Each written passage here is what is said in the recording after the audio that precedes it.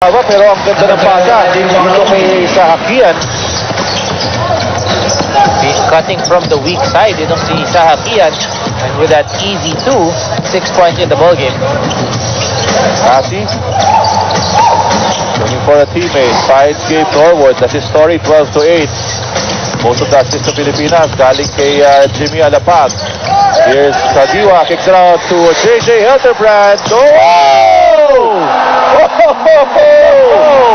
Yes!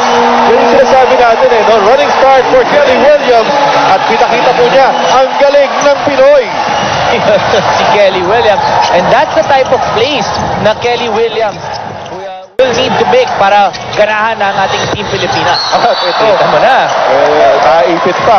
Itong bola between the backboard and the rim. And people are still celebrating yung follow-up jam ni Kelly Williams. Watch this again. Kelly Williams with a throwdown. Isa pa.